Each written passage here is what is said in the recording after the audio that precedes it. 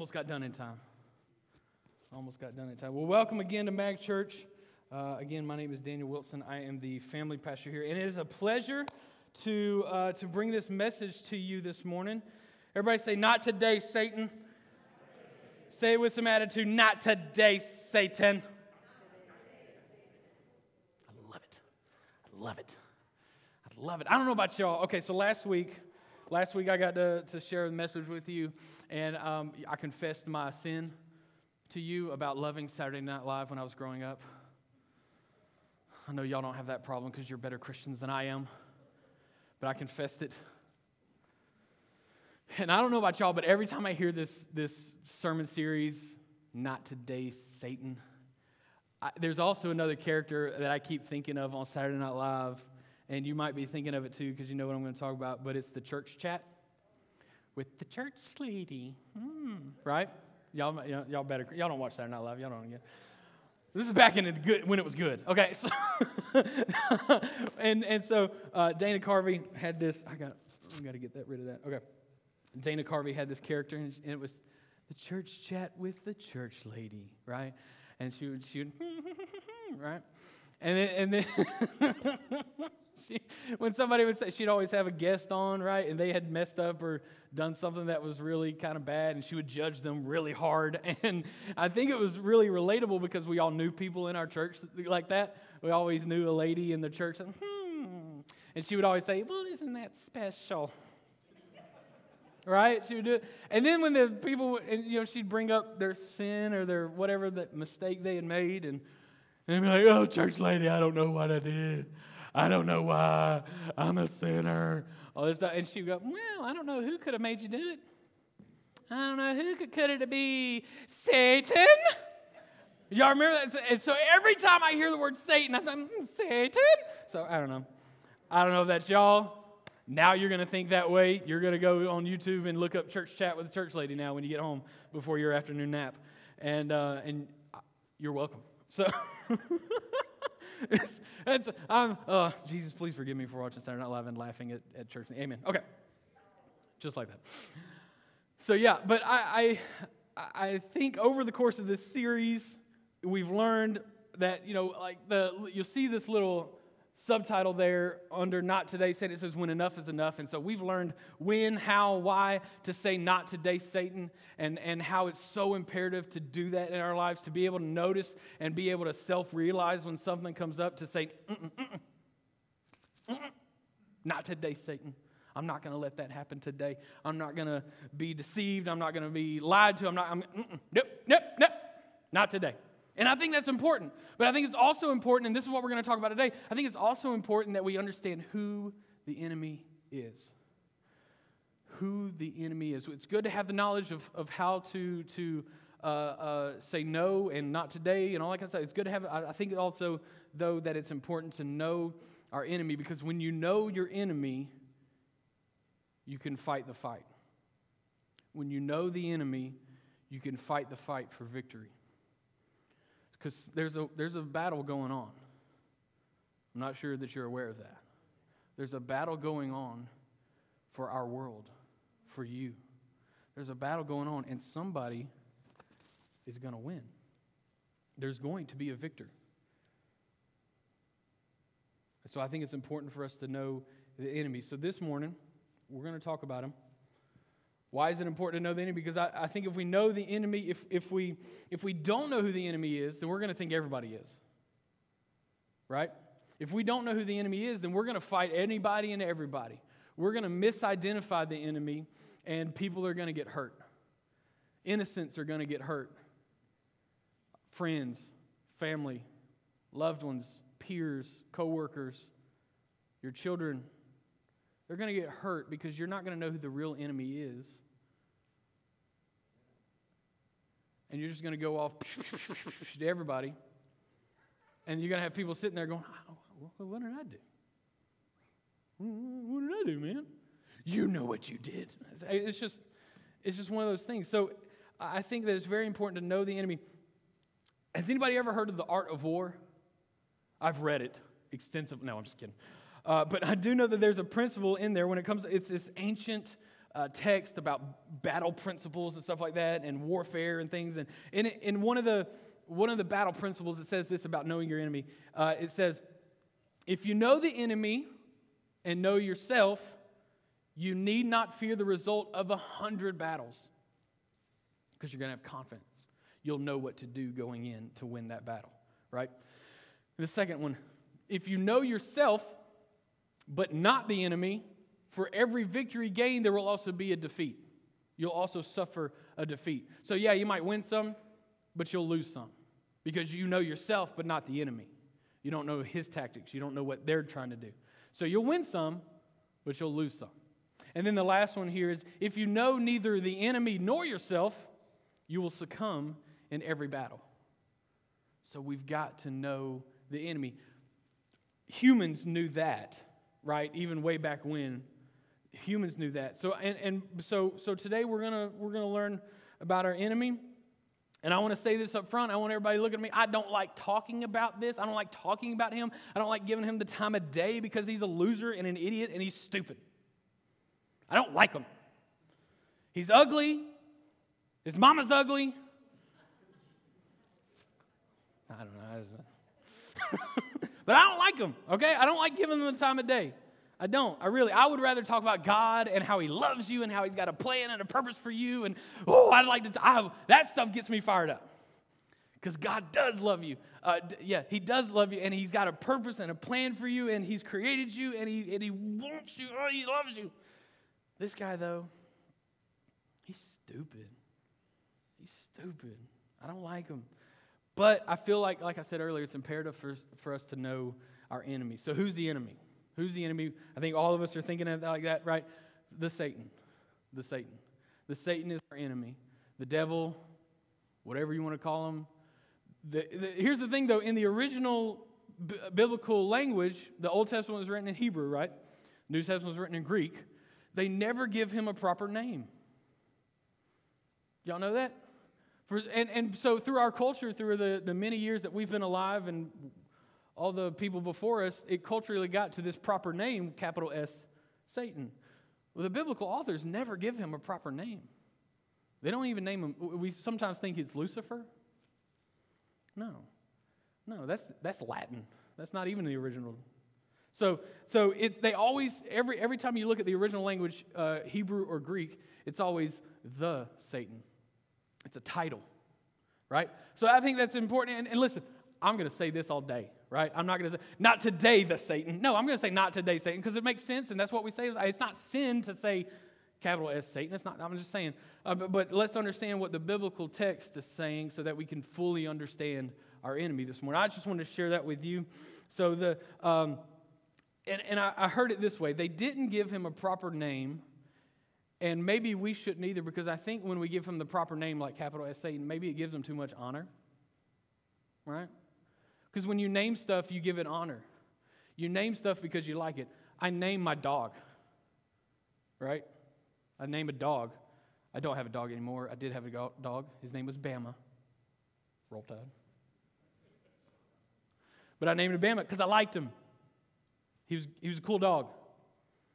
But I don't want to give this dude any praise. I don't want to give this dude any honor or the time of day. So that's why, maybe say the Satan or the devil, the Satan, right? So before we talk about who he is and go into a little bit more, let's talk about what he's not. And I believe that everybody knows this, but maybe for the person watching at home, you don't understand. He's not some chubby little red guy with the tail, pitchfork, right, and horns. He's not that guy. He's not sitting on your shoulder with, the red outfit and stuff like that going, hey, you should sin. It's not that guy. I think we've made him into a cartoon these days, and it might have diminished the actual influence that he has on us sometimes because we've made him into a cartoon.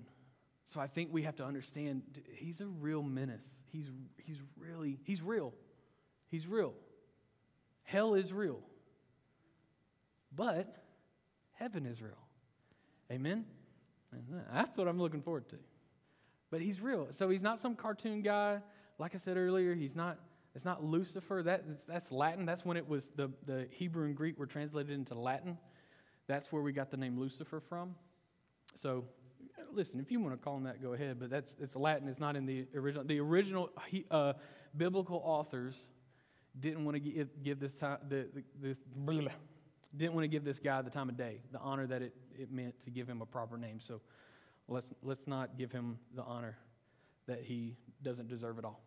So who is he though? What does the Bible say? How does the Bible describe this dude, this enemy? First of all, he is a spiritual being who rebelled. He thought he could be God. He probably was jealous of the authority, jealous of us, didn't like the authority, all that kind of stuff. So he said, I can be God. I can be. So he rebelled. The Bible, actually, the author of the book of Revelation, in the last book of the Bible, the author of the book of Revelation, his name's John.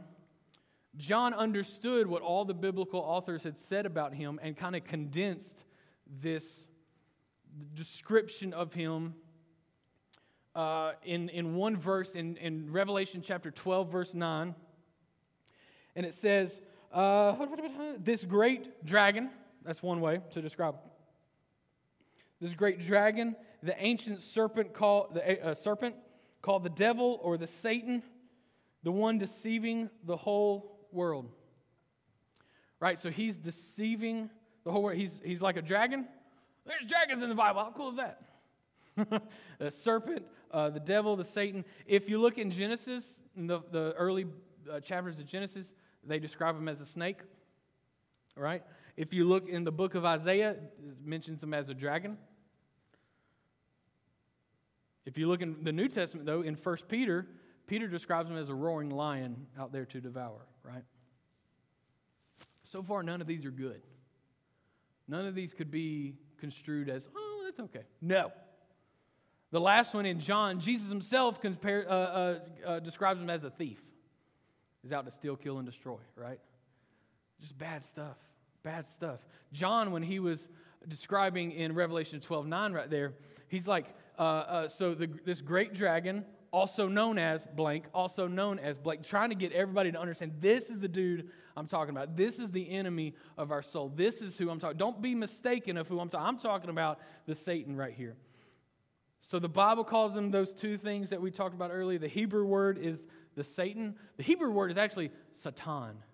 Can everybody say Satan? You speak Hebrew now. Cool. Again, it's not a proper name. It's a title that was given. The Satan means the adversary. And man, doesn't that fit? The adversary, one who opposes, one who stands against. And I'm pretty sure that's pretty fitting for the enemy of our soul. Amen? Man, the accuser is another term. Adversary. If you look in the Greek, which is what the New Testament was written in, they used diabolos. Everybody say diabolos. Now you speak Greek. Put it on your resume. Diabolos, and we translate that to the devil, right? So you got the Satan from the Hebrew Bible, and then you got the devil from the Greek translation. The devil means somebody who slanders or speaks ill of somebody or tries to defame a person. And the funny thing, the interesting thing is in the New Testament, diabolos is used to explain humans too. People who gossip. People who speak maliciously about people. So don't be the devil. Don't be little devils running around everywhere. If I'm going to be a diabolos, I'm going to be a diabolos talking about the devil. I'm going to speak maliciously about him because I hate him, he's stupid, and he's ugly. And his mama's ugly. I was never good at your mama jokes growing up. I was like, I don't want to hurt people's feelings. So I was like, your mom is cool. I don't know. I was never really good at it. I'm just not good at your mama jokes. Because I didn't want him to talk about my mama. Anyway, so I was like, I love my mama. Anyway, so the Satan, Diabolos, those kind of things.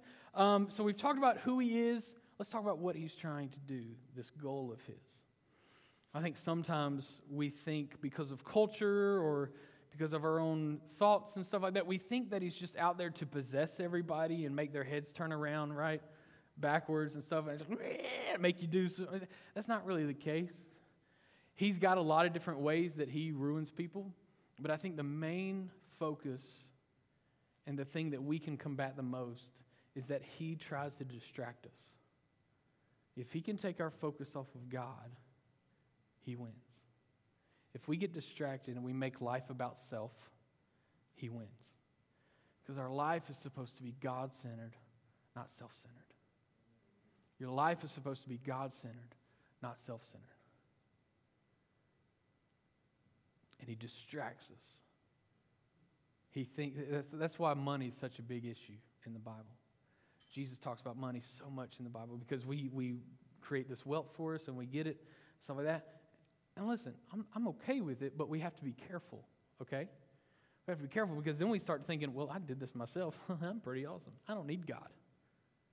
And we're distracted. Because if we live a self-centered life rather than a God-centered life, then we start to think we don't need God, we don't need a Savior, we don't need ... I'm good by myself. I'm good on my own. So the devil wins when he distracts us away from God. He also wins when we fight amongst ourselves. When we get distracted and we fight amongst ourselves sometimes over trivial things, he's winning. He's winning when we're fighting amongst ourselves over trivial things. Don't let the Satan distract you. Don't let him distract you. That's when he wins, is when he distracts us, when he takes our focus off of God. And I don't know about you, I don't want him to win. Am I the only one? I don't want him to win. I don't want this dude to win. I want him to lose and lose horribly, kind of like when Alabama plays anybody. You know, I want them... I'm going to get hate email. Daniel_Wilson@medinaag.org. You just email me. I don't care. I'll be too busy polishing all of our... Anyway, I'm just kidding. Oh, gosh, I am so off track right now. I don't want him to win. I want him to lose horribly. I want him to be embarrassed. I want him to just be so ashamed of what I want him to lose. I don't want the devil to win at anything. I want him to win at losing. How about that? Does that make sense? I don't know if that's an oxymoron. I don't even think that counts. I don't know, but I want him to lose. But we have an enemy, church. We have an enemy. But logic says that if we have an enemy, biblical logic tells us that we have an ally. Amen? We have an ally. We have a friend. We have a Savior. We have God on our side. And that is good news. Why is that good news? Because, spoiler alert, He wins. He wins. God wins. I don't know if you were like me, but when in high school and middle school, when you had the summer readings junk that you had to do, you're like, oh my gosh, I just want to have summer. I don't want to have to read. But they give you all these books to read, and you're like, oh, I just want to find out what happens at the end of the book. Did you ever do that? Did you cheat? Okay, so yeah, all right, he wins. Okay, they run away. Okay, we're good. I can ace this test. I don't know about you, but I read metaphorically the back of the book. God wins. I cheated. I'm sorry. God wins. Amen. God wins. And there's multiple verses that talk about this. I want to focus on a couple of them, though. John 16:33. Jesus himself says, I have overcome the world. I have beaten the adversary. I have beaten the enemy. I have overcome the world. Paul, in his letter to the church in Corinth, his first letter in 1 Corinthians chapter 15, verse 57, he says, thanks be to God. He has given us what? Victory over sin and death through our Lord Jesus Christ. Again, I think the devil's going to win if we get focused on the victory that we have, that we've done ourselves. We ain't won nothing. Jesus has won our victory. And we can't for a second begin to let pride creep up and say, look what I did. No, it's through Jesus Christ. It's through what He did. But I'm going to tell you, and I had this written down. I'm sorry. I had this written down before I heard about Bruce. I had this throughout this week, but it's so true, and I want us to get this. Victory looks different in every situation. victory looks different in each situation. Bruce has eternal victory right now, not earthly victory, and that's okay, right? He's okay. And so we're going to mourn and we're going to grieve. That's fine. That's okay. It's okay. It's biblical. But every situation has a different victory in it, right? You might have lost your house. You might have lost your job during all of this. You might have done this or done that. Your kids might not be speaking to you. You fill in the blank, right? The victory will look different for every person. But I believe that in the end, the overall victory is that God wins and the influence of the Satan is no longer felt. We're no longer distracted because we're focused. Because there will be a day, and I might be getting ahead of myself, that's okay. There will be a day where we will be face to face with God Almighty, and there will be no distractions because it's going to be perfection. It's going to be holy. And I just can't wait for that day. Amen. All the pain, all the suffering, all the junk that we go through today won't even matter because the victory will have been won. Amen. Amen. But we do have life on earth. I get it. We do have life on earth. And I don't know if you've ever heard this term, but there's something going on whether we see it or not. It's called spiritual warfare. Right? And I'll be honest with you, I love like the practical sense of Christianity, right? I love practicing our faith practically. How do I show my faith to my neighbor? Right? How do I show God's love to people at Walmart? It's very hard to do. No, I'm just kidding. I'm just kidding. But no, I'm just kidding. But no. How do I do that practically, right? But I also have to understand, as a Christian, as a disciple of Christ, I have to understand there is a spiritual war going on for me, for you, for our world. And if we miss that, again, we're going to misidentify the real enemy. Amen? Ephesians chapter 6, I don't have it up there, but it's okay.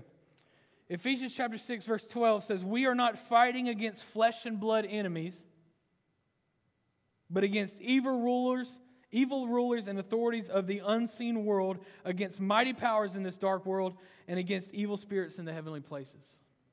I think sometimes we need to give grace and mercy to our fellow human and understand that there's something deeper going on that we can't see.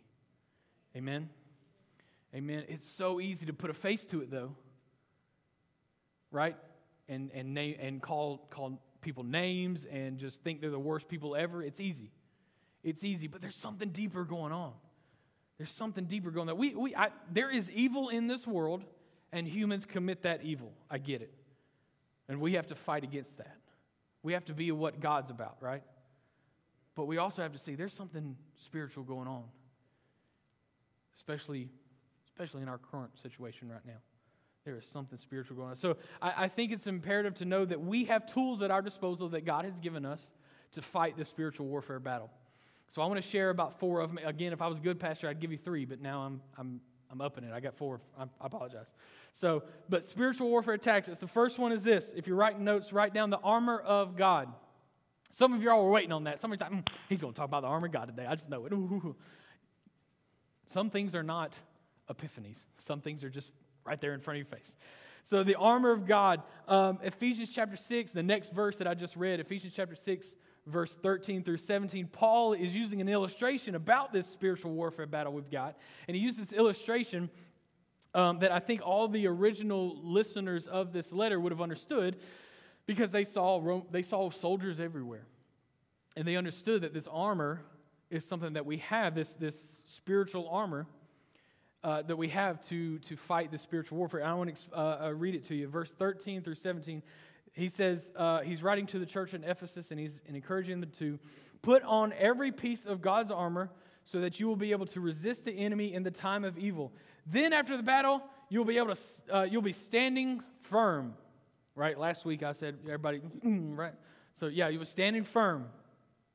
Stand your ground. This is the first one. Putting on the belt of truth. Everybody say truth. The body armor of God's righteousness. Everybody say body armor. I'm just going to be really immature right now. Your version might say breastplate. I don't like saying breastplate. I'm immature. It's awkward for me to say breastplate, so I don't like saying breastplate. I'm not going to say breastplate again. Breastplate. Okay. For sure. The body armor of God's righteousness. For shoes, put on the peace. Everybody say peace. That comes from the good news, so that you will be fully prepared. In addition to all of these, hold up the shield of faith. Everybody say faith. I'm screaming louder than y'all are right now. Everybody say faith. To stop the fiery arrows of the devil. Put on salvation. Everybody say salvation. As your helmet. And take the sword of the Spirit. Everybody say the Bible. Which is the Word of God. The sword of the Spirit, which is the Word of God.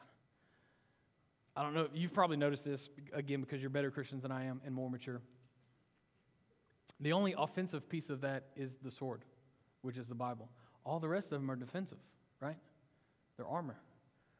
Because I think we're attacked way more than we go on the offensive sometimes. We're attacked day and night, every hour. The enemy wants you. The enemy wants you to be distracted so much that it's coming nonstop. So we definitely need these defensive things. So I'm grateful for God's truth in our life. I'm grateful that we have God's righteousness. I'm grateful that we have God's peace in our lives. I'm grateful that we have faith in our God. Amen? And I'm grateful that we have salvation and the Word of God. I'm grateful for those. Those are some things that we can use against the enemy in the spiritual warfare. These are some of the tools at our disposal. The second one is this. In Ephesians chapter 6, verse 13 through 17, he gets finished. He tells you all about these armor, the pieces of armor that you have. And then it's like the next paragraph, he talks about this. And it's like, oh yeah, you've also got this too, which is prayer. Everybody say prayer. Prayer. Everybody's like, duh. I get it. Again, not everything's an epiphany, okay? But pray.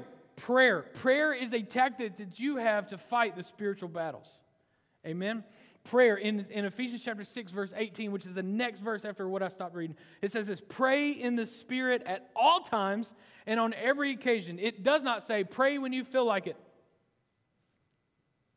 It does, does not say pray as a last resort. It says, stay alert and be persistent in your prayers for all believers everywhere. I think prayer is undervalued sometimes because we use it as a last resort instead of a first strike. Right? I remember years ago after 9/11, our military went in, and what was it called? Shock and awe. Right? Shock and awe. I never heard that term before. And now you hear that term. It's like, oh, it's a coined phrase. People say, shock and awe. And that means you're just going to, boom, right at the get-go. You're just going to shock and awe. And they're going to be like, oh, I'm so shocked and awed. Right? It's going to happen. So we need to use prayer as a shock and awe tactic, not as a last resort. Amen. That was good, Daniel. Thank you, Daniel. I appreciate it. You're welcome. Okay. Prayer is a tactic that is underused and undervalued, but necessary in the fight against our enemy. The third one is this, testimony. Testimony. Revelation chapter 12, verse 11 says, they have defeated him, the enemy, the Satan, the devil, the dragon, the serpent, also known as ... Defeated him by the blood of the Lamb and by their what? Testimony. Our testimony wouldn't be any good if it weren't for the blood of the Lamb. Amen? Our testimony means jack squat without the blood of the Lamb. It's because of that. Again, don't get prideful, don't get distracted, don't think this is self-centered. Oh yes, I have a testimony. It's because of Jesus that you have a testimony. The accuser can never disprove your testimony. The adversary, the enemy of your soul, can never disprove it. What you've been through, what you've been forgiven of, can never be taken away. It happened. It happened. The world will come and say, I don't know. I don't know about that. The accuser will come and say, that's not true. That really didn't happen. We have faith. We believe in faith that God has forgiven us of our sins. Amen?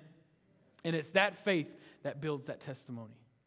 If you ever watch YouTube or Facebook videos and stuff like that, and there's like somebody trying to do a trick shot, and it's like a once in a million, or 1 in a million type shot, right? And I don't know, I see the caption of it is, haters will say it's fake. You ever see that? Haters will say it's fake. Well, haters will say it's fake about your testimony, but you know, you have the faith, you believe, you have that faith. You know what the blood of the Lamb has covered in your life, what the blood of the Lamb has wiped clean from your slate. Amen? And the Bible says that God never brings it up again. He doesn't hold it against you ever again. How awesome is that? Your testimony can overcome the enemy. I know the Satan that I used to do this, but God has forgiven me and I've moved away from that and I'm working towards a righteous life. And I no longer have that against me. But he's going to try to bring it up. He's going to try to accuse you, right? He's going to try to be an adversary to you, your enemy. But your testimony, because of the blood of the Lamb, has wiped that away. Amen? Also, the last one is this.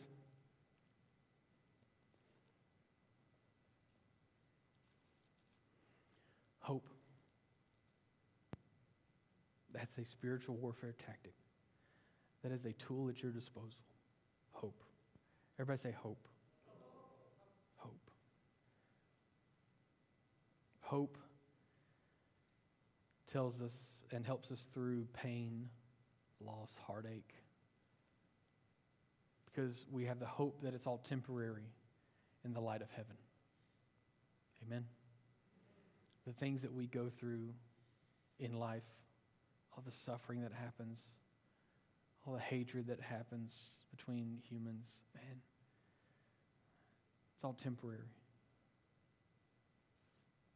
The Apostle Paul tells us in Philippians chapter 3, he's writing this letter to the church in a town called Philippi, which is probably the coolest name ever. Philippi, he says, but we are citizens of heaven, where the Lord Jesus Christ lives, and we are eagerly waiting for him to return as our Savior. He will take our weak, mortal bodies and change them into the glorious bodies like his own, using the same power with which he will bring everything under his control. Again, asserting that he wins, everything will be under his control. And we are citizens of heaven. That is our hope. That is our hope, that whatever happens on this world, we have hope in heaven, because this is not our home. This is not our home. We are sojourners in this world. We are just traveling about. Listen, I'm grateful. I'm grateful I'm born in America, right? You have to understand, you are blessed to be born in this country. But this is not my home. This is not my home. My citizenship is in heaven. I'm going to fight for heaven more than anything else. I'm going to fight to bring people to heaven with me more than anything else, because that's the main focus. This is not our home. This is not our home. So the hope that we have is that God wins. God wins. Again, this temporary stuff that's happening, the pain, the loss, the suffering, it's rough sometimes. I think everybody can agree with that. It's rough. Bad stuff happens. But it's temporary. We have to believe it's temporary, because our hope tells us that God has won. Amen? Can you say that with me? 1, 2, 3. God has won. One more time. God has won. I want you to close your eyes for a moment. I want you to think about what's going on in your personal life right now. Maybe there's pain, maybe there's loss, maybe there's heartache, maybe there's some type of suffering. And I want you to think, and I want you to have the hope, and I want you to say this out loud with me. Think about those situations in your life, the circumstances you're in. And on the count of 3, I want you to say that phrase again with me. God has won. All right, you ready? 1, 2, 3. God has won. Can you believe that this morning? Can you believe that this morning? I'm not some prosperity gospel preacher. Listen, I know bad things happen, right? And I'm not talking about that God wants you to be rich and everything good happens to you all that. I'm not about that at all. I know that there will be pain and suffering. The Bible's clear on that. We'll suffer for being Christians. Bring it on. But I will tell you that God has won. Amen.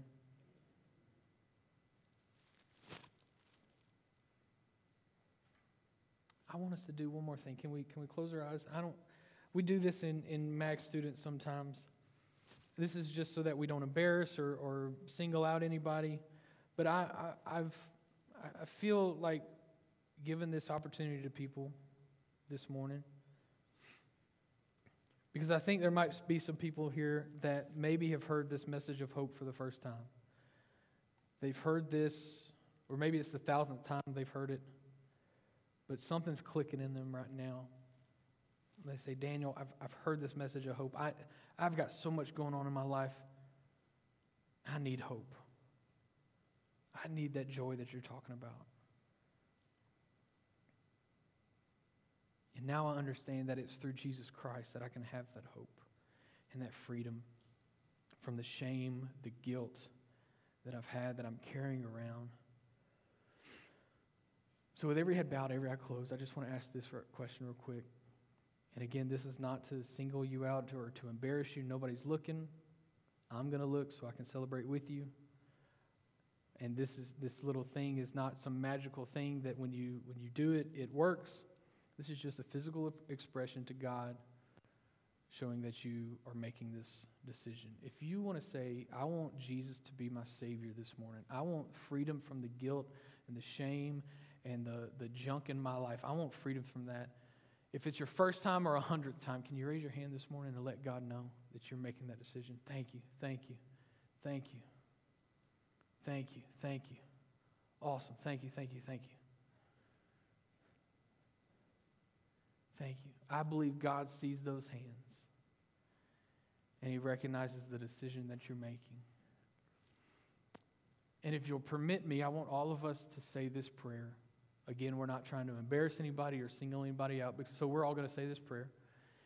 And again, this is not some magical phrase or words put together that if you say it, it works. It comes from the heart. God knows your heart. I just want to lead you in a prayer. So if everybody in this room, whether you've prayed this prayer before or not, and if you raise your hand for the first time or 100th time and you're praying this prayer, God knows your heart, and if you mean what you say, the Bible says that He's faithful to forgive. So if everybody could repeat after me. Dear God, thank you for loving me even when I didn't love you. Thank you for sending your Son to die on a cross for my sins. I believe He rose on the third day and is alive in heaven waiting on me. Thank you for forgiving me of my sins. Please help me to live for you as I make you Lord of my life. Thank you, God, for loving me and helping me to live for you. In your name I pray. Amen. Amen. There were people that prayed that prayer for the first time. Can we give them a hand this morning? Man, listen. Awesome. Awesome, awesome, awesome. The Bible says right now there's a big old celebration party happening in heaven right now. And man, we want to celebrate with you. If you have any questions about that prayer that you just mentioned, there's this book back there at the Welcome Center. It's free. It's free for anybody, right? And it's called Fresh Start with God, and we want to give that to you for free. So if you're interested in what this book means or that decision that you just made, you're like, okay, what now? This book will help. All right, we want to resource you to learn how to be a disciple of Christ. Guys, thank you so much for being here this morning. We love you. Continue to pray for Patty and her family, the Salzgivers, and pray that Pastor Adam stays healthy and safe. Amen. We love you guys. Thank you so much for coming today. Go out there and love one another. Amen.